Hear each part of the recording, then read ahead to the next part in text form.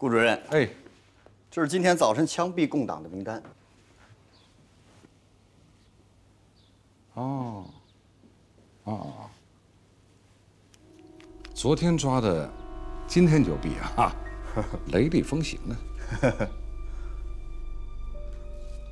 那个朱家大小姐呢？拉过去了。哦，但是没毙，又从刑场给拉回来了。站长说他现在还不能死。哦，是这样。嗯，好嘞，你看看行吗？没问题，顾主任。那我就拿到机要室存档了。那不用，机要室我一会儿要去，我给你捎过去吧。那就麻烦顾主任。没事没事，那我去忙了。你忙你的。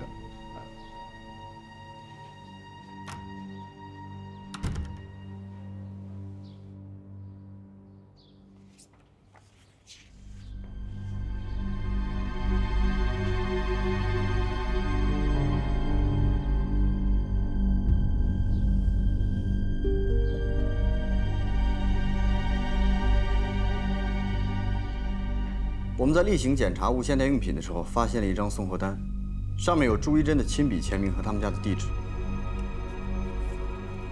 这是当月的购买清单，这是送货单。这台收音机的型号我已经和陆科长确认过了。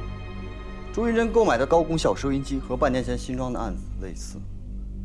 当时共党就是利用高功效收音机，通过改装加大功效。增强无线接收能力，这样，他们的上级就可以远距离通过广播信号传达指令。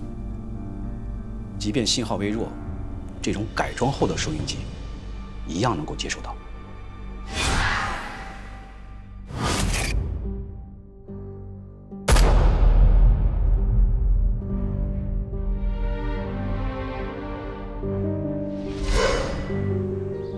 林南生。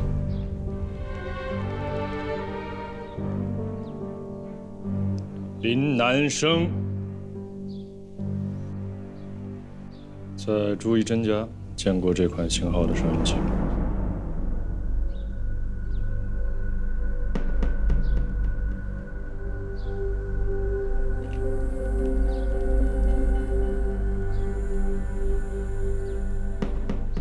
见过。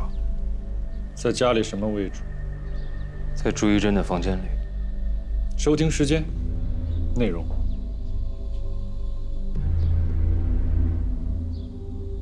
这个我不清楚。每次去的时候，都是放的纯音乐，没有什么疑点。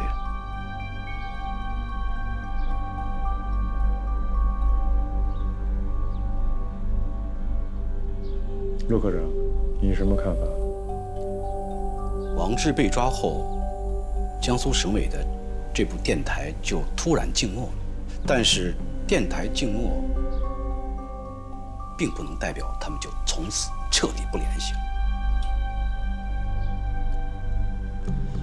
所以朱一真就买了这台高功效的收音机，并进行了改装，继续接收情报。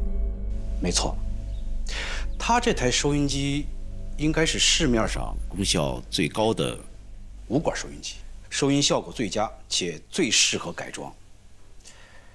这种收音机应该比美国进口的还要贵一些，大概100块一台。这么贵的东西啊！共党应该是因为王志的被捕，变更了情报传递的方式，改为广播信号传递信息。当然，这只是一种怀疑，具体的情况还要等收音机拿来之后，通过检验才能做最终的判断。收音机是管控商品，只要在这台收音机里找到被改装的痕迹，那朱一真是共党的身份就能彻底被证实。我到时候看看他怎么解释。站长，张继质疑的老板在他的老家已经被我们抓获，现在在押回来的路上。人带回来马上审理。是。一会儿我要去接周副处长，你呢带几个人去朱一真家，把这台收音机原封不动的给我带回来，越快越好。是。去忙。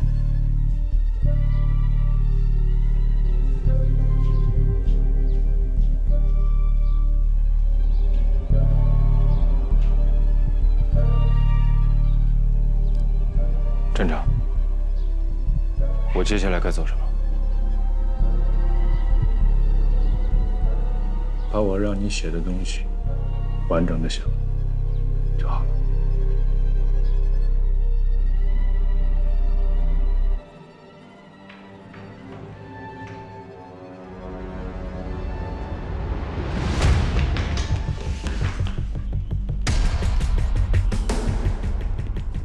快点，别磨蹭。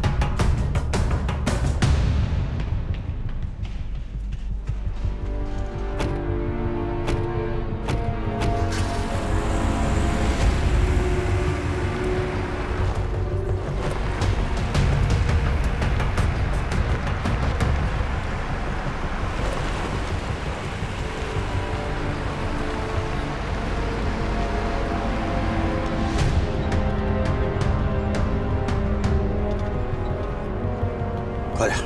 是。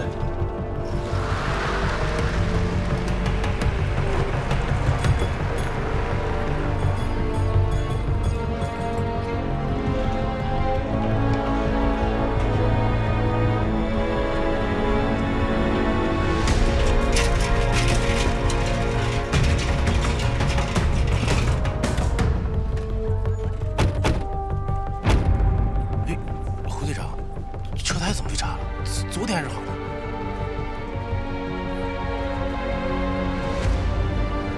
还愣着干什么？混备胎，快点！是。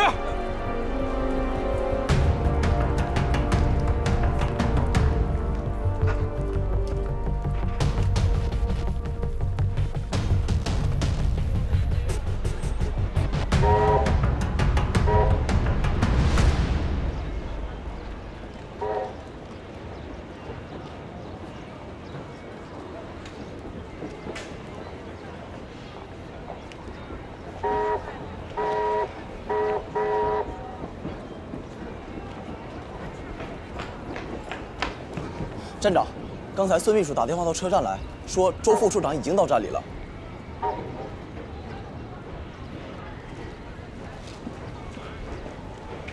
周副处长来了，什么时候的事儿？刚到，人在会议室里，顾主任陪着呢。陈站长呢？站长去车站接了，没想到周副处长提前到了。之前接到过总部的通知吗？今早接到过总部秘书处的电话。我怎么不知道啊？行了，我知道了。是。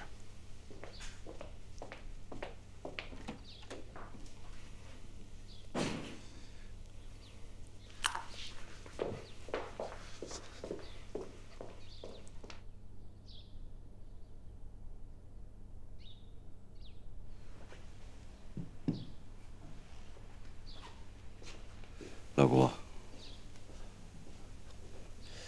你看看你今天这个样子。 还是北伐的时候端着机关枪打冲锋的顾慎言吗？啊？你整天在这儿守着个档案室，那能有什么发展呢？啊？得多为自己的前途考虑考虑。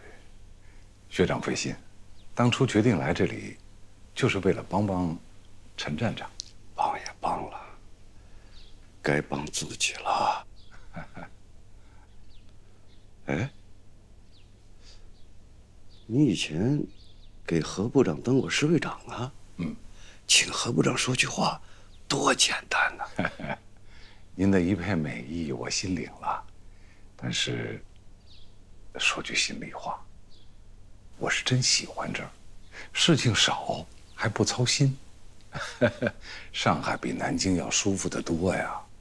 你们南京有多少大员，周末都往上海跑？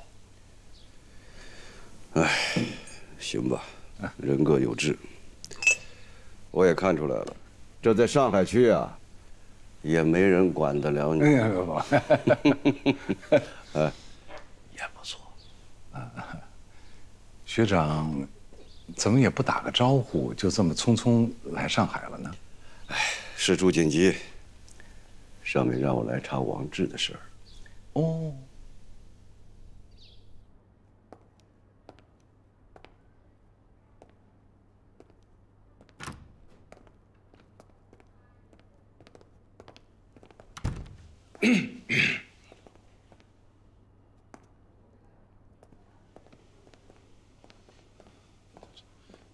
什么情况？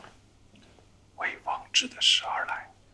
都过了这么长时间了，怎么突然想起查这事儿来了？这事先也没个准备，这老陈也没回来呀。如实汇报，毕竟人是你要过来的，但是整个行动你没有具体参加。对，这个是关键，必须说清楚。快去，别让周处长等太久。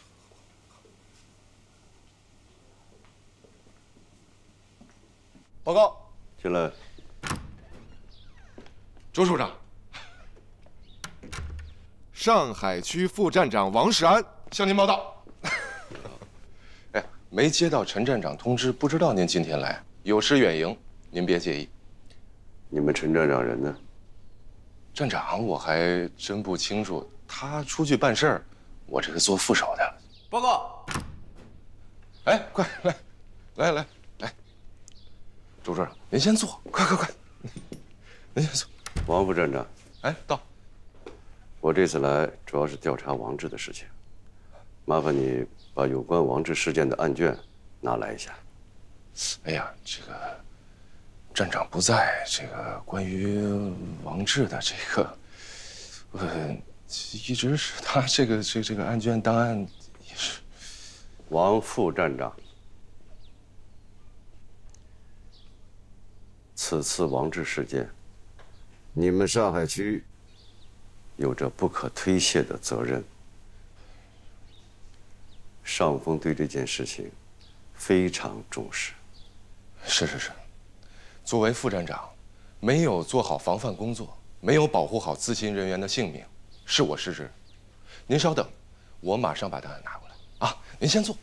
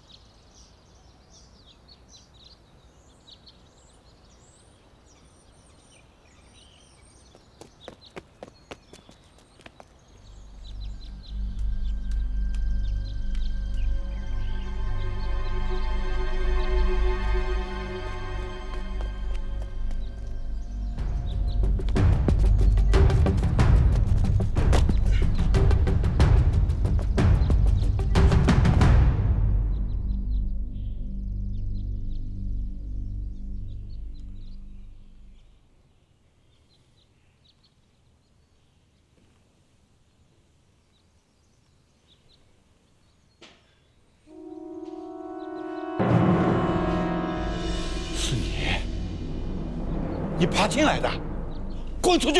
朱先生，你听我说，你什么都不要说了，我不会再相信你。朱一真现在在特务处里，暂时是安全的。你到底是什么人？不管您听出了什么，我现在过来是来救朱一真的。其他的特务马上就要赶到了，他们要检查这台收音机，我必须赶在他们之前，排除这台收音机的疑点。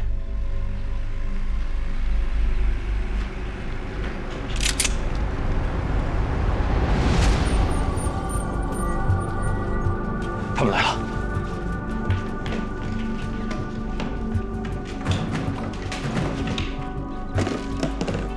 你干什么？他们就是来查这部收音机的。一旦他们发现收音机里有问题，朱一真就彻底救不回来了。你是谁呀？你这是要干什么呀？把所有人都请到这个厅里来。是。不动，住手！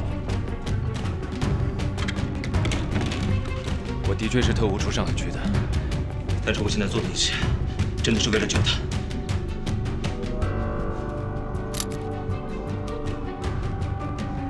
我爱他。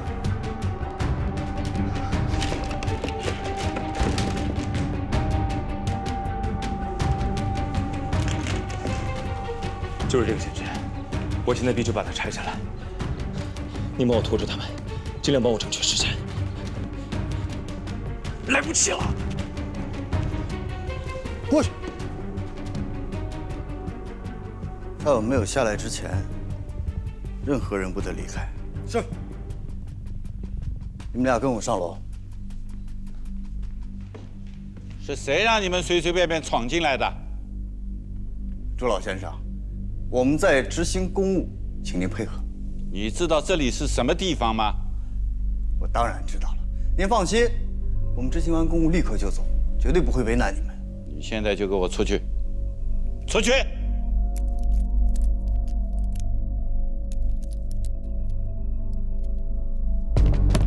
你们要干什么？干什么？放开我！特务处搜查你女儿的房间。我要去告你们！放开！你们站住！站住！你们要到我女儿房间去干什么？这是小姑娘的房间，你们到底要干什么？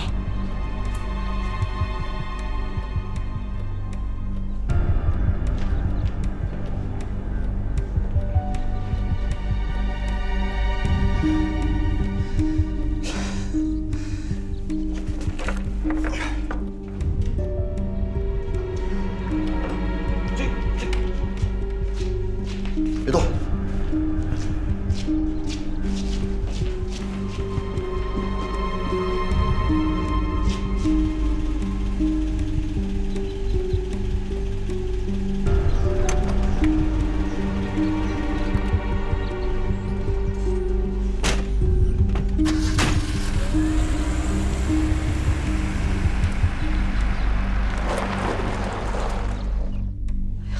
老爷，强盗，土匪！别看了，回去吧。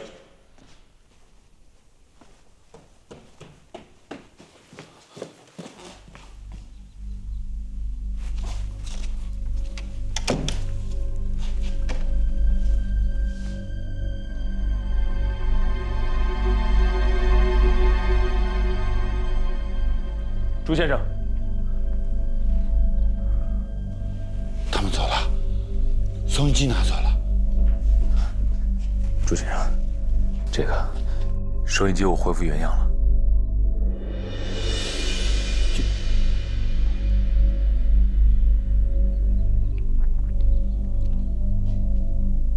我不管你出于什么目的，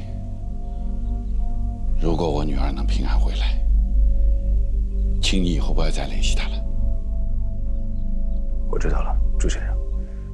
现在，麻烦您赶紧帮我出去，外面有人监视，不能让他们看到我。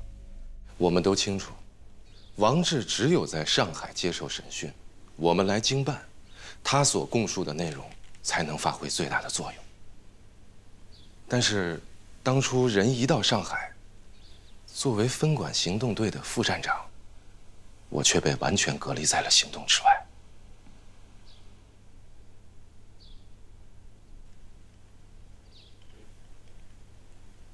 去，给王副站长倒杯水。是。坐。是。谢谢周处长。有话直说。我对陈默群站长在王志这件事上的处理方式有意见。我实在不清楚，陈站长这么做的目的到底是什么。但是作为分管行动队的副站长，我想我应该有权知道王志的情况吧。这份档案里，王志在大同旅社遇刺以后的记录非常含糊。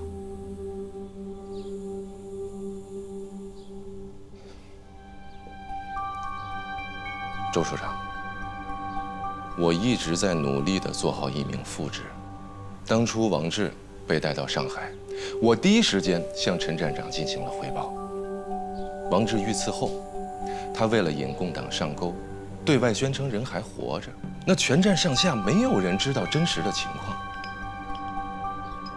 但是很可惜，没有达到他的预设目标。但是，无论他想针对的是我个人，还是其他同僚，我只希望是不是他能拿到实际的证据作为怀疑的支撑呢？这件事儿，盛峰一定会要个说法。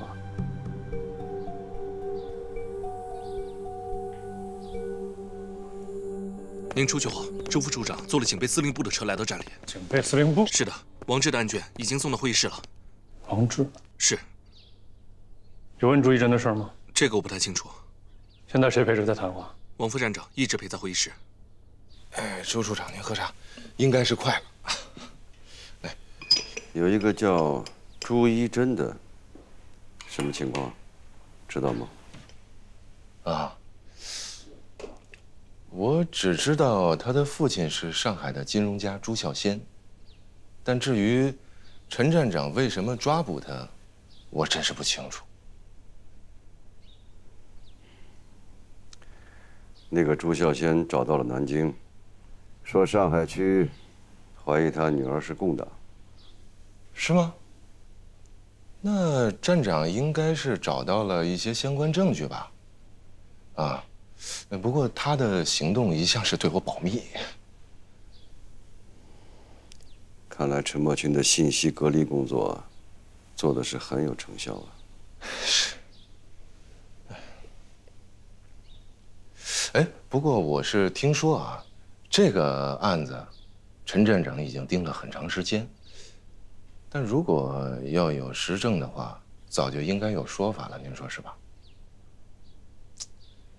这个对于站里的局面呀，我也是非常焦急，想为站长多分担一些工作，多为党国效力，但只是意思我懂了。王副站长年富力强，区区一个副站长，大材小用了。哎，不敢不敢，我是在您面前，我只是知无不言，言无不尽。陈站长，您回来了啊。周副处长在里边，周处长在问话，我给您请示一下，您稍等。今后有什么需要啊，您就随时吩咐。处长，陈站长到了。站长，里面请。哎呦，周副处长，专程的赶到我们上海区指导工作，辛苦。大家都辛苦。站长，周处长一直在等您回来。那你们聊，我先出去了。好，走。我专程赶到火车站去接您，不想您先行一步到了我们上海区。一路来得及，就坐了早班火车。老陈，你稍坐，我把这案卷抓紧看完。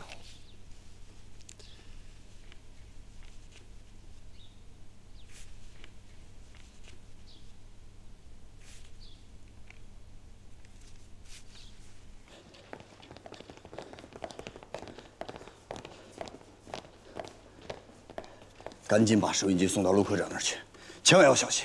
是，别弄坏了。明白了。王志的案子，总部一直非常重视。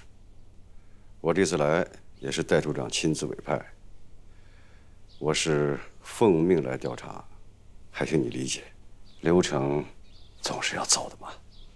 理解。长官，请稍等，周处长正在和陈站长谈话。我来主要是了解一下，王志押回上海后，整个上海区基本处在信息隔离的状态。对这件事儿，究竟有什么说法？当时把王志羁押在站外呢，是因为在抓捕他的过程中，我们站出现了泄密的情况。那据王志交代呢，这泄密的源头是共党潜伏在我们内部的内奸，代号邮差。这个情况报告里都很清楚了。但是到目前为止，关于邮差的所有记录，都只是一种判断和推测。邮差到底是谁，并没有实证。什么时候能抓到，也无法预测。在这种情况下，人还死了，这个恐怕不好交代吧？是这样，周副处长。这些判断和推测呢，不是毫无价值的。我们现在确认了一名女共党，她叫朱一真，她的上级呢，很有可能就是邮差现在的联络人。那我们顺着这条线，只要一直……这个朱一真呢，你怀疑她是共党，有实证吗？正在紧密的调查中。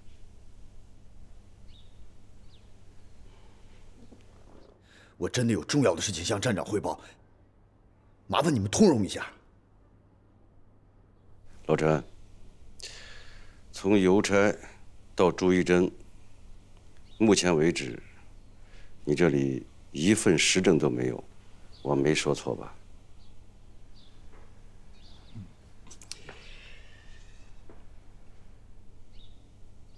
我必须得提醒你一下，作为特务处的老人，这前前后后牵扯这么多的人和事儿，你的处理方式是不是太过武断了？据我了解，在你调查朱一真的这段时间，整个上海区的中高层没有一个人知道你的具体行动。报告。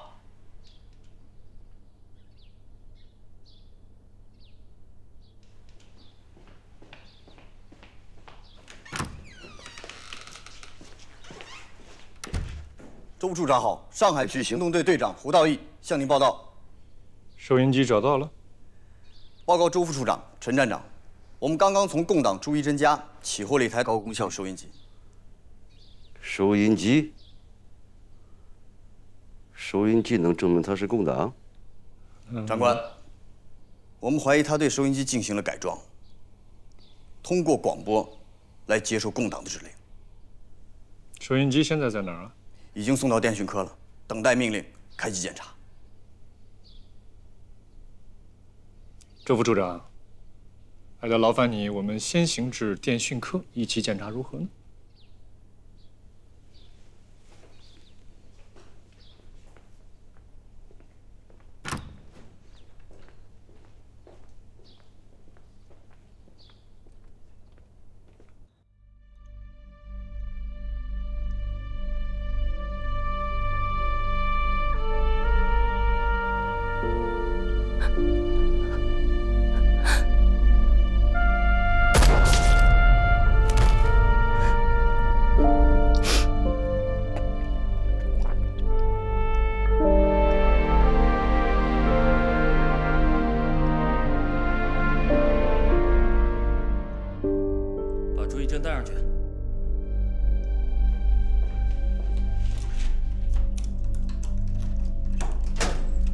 林长官，站长也让你上楼。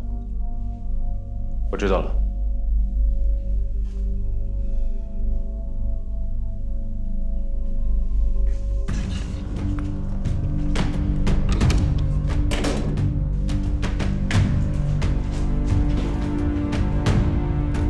林长官，先去把门打开。是。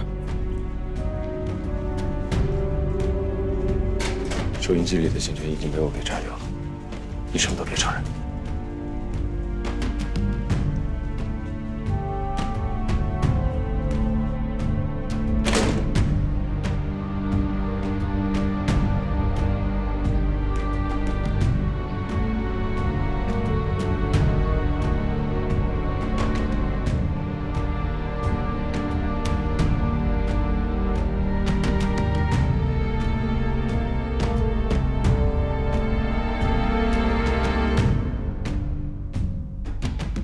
报告，没有发现任何改装了的元器件，这就是一台普通的收音机。怎么可能？你再好好看看。这确实是一台普通的收音机，我干了10几年电讯了。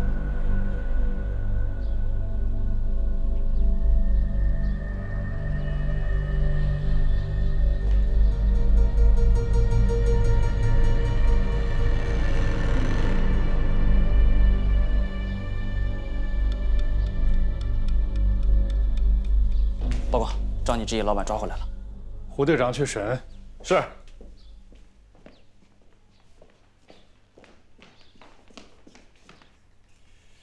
周副处长，你看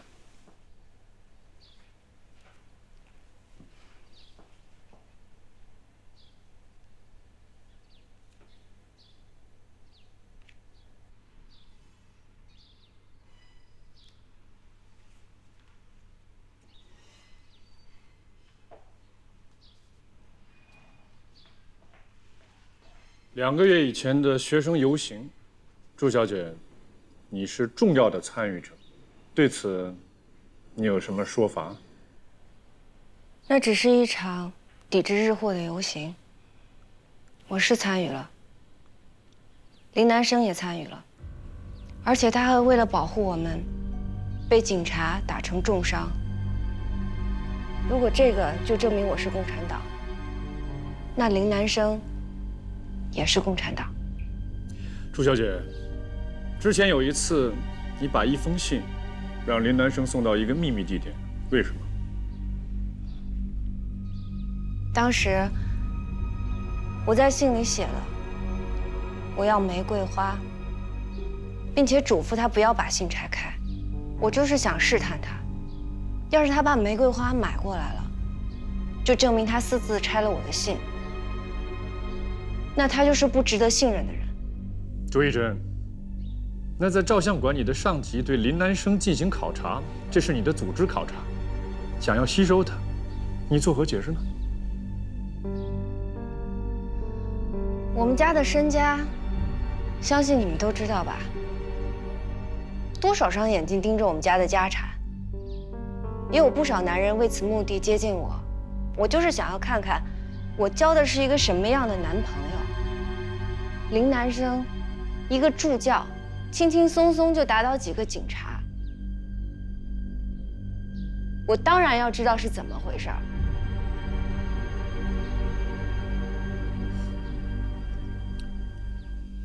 还有什么疑点吗？周副处长，我们还发现朱一真在和他的共党上级利用一个叫做张记之一的店铺进行信息的交换。我们现在抓了这个张记之一的老板，正在进行审问。我就是去张记之一做了几身衣服，难道做几身衣服就能证明我是共产党了？证明我是共产党，是对你有什么好处吗？你家里的左倾书籍呢？又怎么解释？我承认啊，我跟校园里大部分学生一样，激进而感性。我希望我的国家能变得更好、更强大。我也希望4万万同胞能同仇敌忾。难道这也是你抓我过来的原因吗？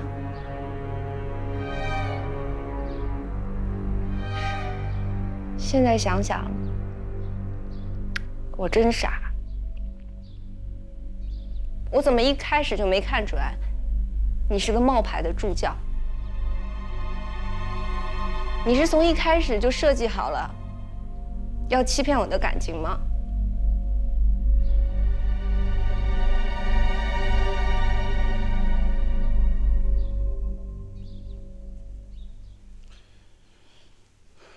目前听上去全都没有实证。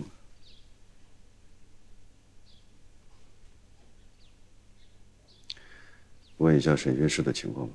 好。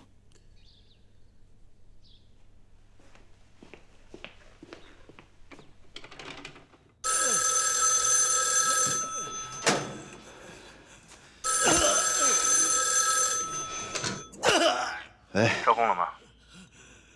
暂时还没有。杭州站协查的情况怎么样？站长问情况如何？他亲戚家的满月酒确实属实。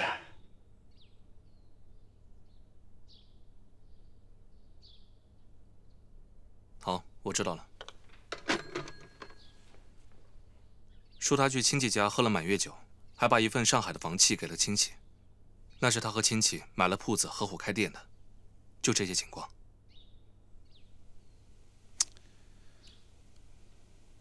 现在听上去好像也没什么问题。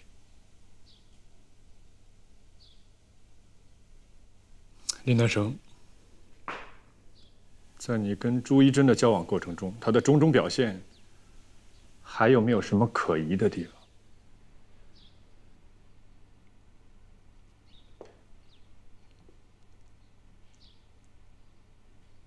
他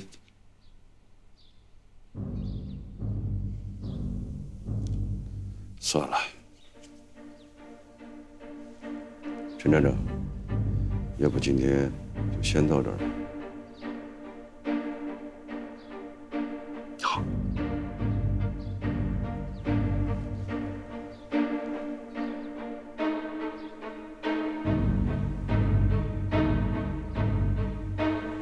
老陈啊，不管怎么说，王志啊，是是在你手里似的，具体情况你得向总部有个交代。请周副处长放心，这件事儿我一定如实的向总部汇报。但是朱一真这条线呢，我们真的是盯了很久了，目前也只能通过他找到潜伏在我们上海区内部的邮差。证据呢？邮差到底在哪儿？你通过朱一真，一定能把他找出来吗？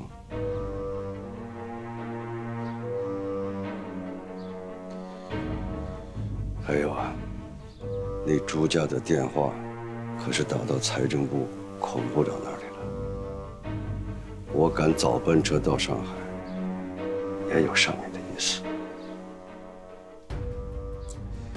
请周副处长明示。这件事背后牵扯的人非常多，也有戴处长的面子，再加上……周副处长，您说的这些我真的都明白，但是朱一真目前的所作所为，可以说明他是一名左倾的激进分子，所以我建议啊，先把他关到苏州的反省院去。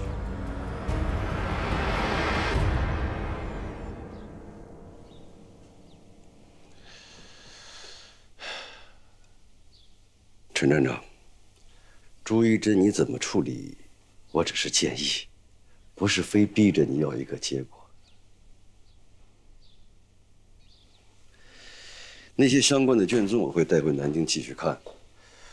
王志的调查只是一个开始。陈站长，上峰的话我已经带到了，孰轻孰重，自己看着办吧。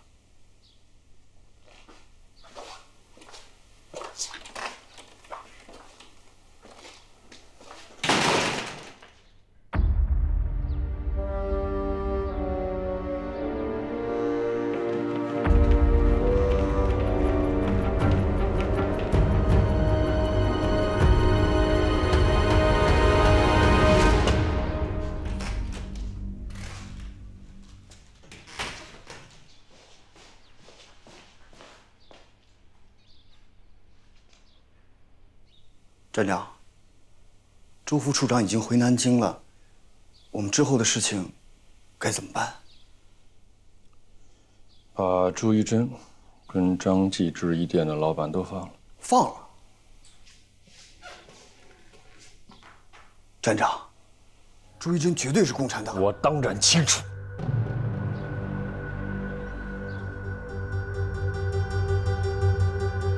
只保留朱家对面的监视点。其他外围的人都撤到2条街以外的同仁里集结，24小时待命。这件事不会就这么过去，我不相信它会永远静默。余县现在还在我们的手里，该收线的时候照样收线。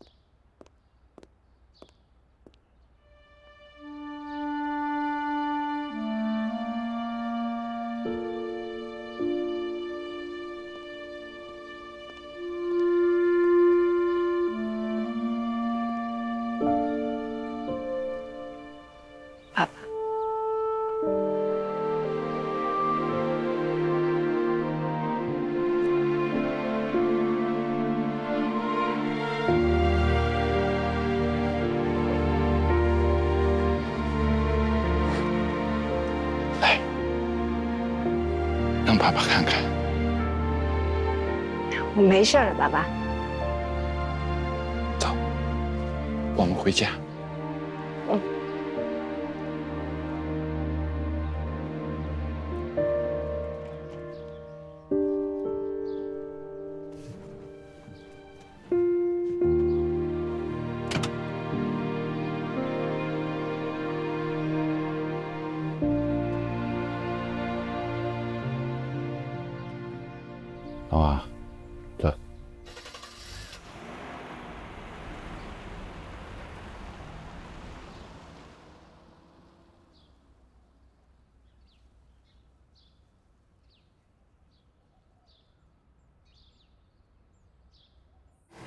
来，哎，快，下，来，哎呀，啊，快来，小姐呢？小姐，快接小姐。小姐，珍妈，王姐，终于回来了。小姐，你受苦了。没事，我不好好的嘛。小姐，你好像瘦了。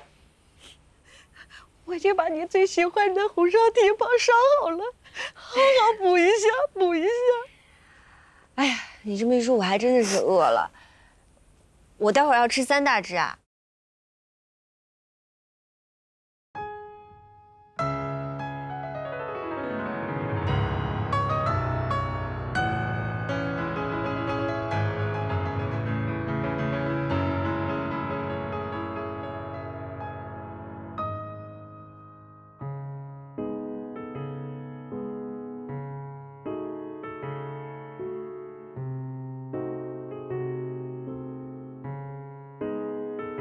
相聚时何必多言，借一场过往给坎坷路上找散些许彷徨。离别时只需默默隔岸相望，给丝希望挂在脸上，给那些爱过的人那一些力量，在硝烟滚滚的动荡中奋力起航，给那些勇敢的人那多些不舍，在无悔的路上点燃理想。只怕殊途没有同归，只怕别离不再相会。我的苦涩仍是苦涩，化不成甜蜜。